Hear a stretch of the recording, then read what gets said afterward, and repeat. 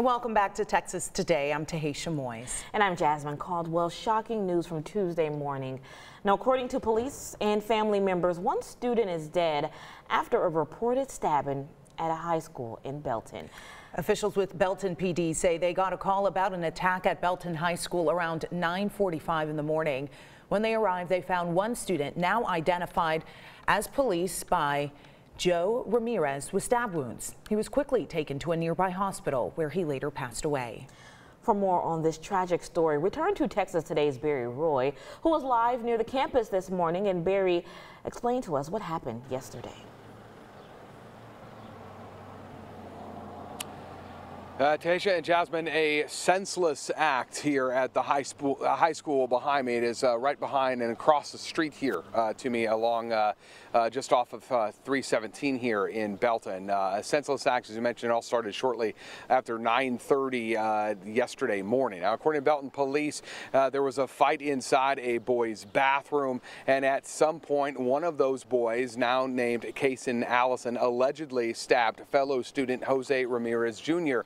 At around 9:47 a.m., Belton police responded to a call about the stabbing, and the school was placed on lockdown at that time. Now, after the stabbing, Allison ran off campus but was taken into custody shortly thereafter, just after 10 o'clock in the morning. The stabbing victim was rushed to Baylor, Scott, and White in Temple. We are told after the suspect was captured and the immediate threat to the campus was over, students and teachers were released for the day. We learned from Belton police shortly before 7 p.m. on Tuesday night that Ramirez died from his injuries. We spoke with a student and close friend of the victim. He'll remember Ramirez as a young man who was always there for anyone at all times. You know how to make you crack a smile, know how to crack a joke, know how to make you laugh.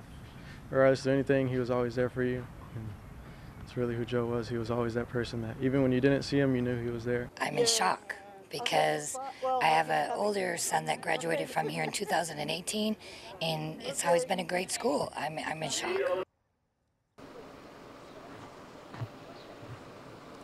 Belton Mayor Wayne Carpenter issuing a statement on Tuesday evening saying in part, quote, "I am deeply saddened by the tragic incident at Belton High School today and send my prayers to all of those who have been impacted by it, particularly to the young victim and his family." Tahisha and Jasmine and Mayor Carpenter went on to ask all of us to be in prayer for everybody that is involved in this tragic sense of violence here at Belton High School. It took place on Tuesday. The campus remains closed today.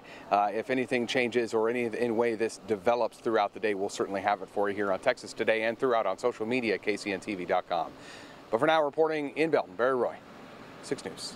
All right, Bary, thank you. And it certainly would be hard to focus on classes after such a tragic incident. For sure, traumatizing. Well, a GoFundMe for Joe Ramirez has been set up online. The fundraiser's creator, Cynthia Grubb, says all money raised will go towards helping the family with funeral and burial expenses.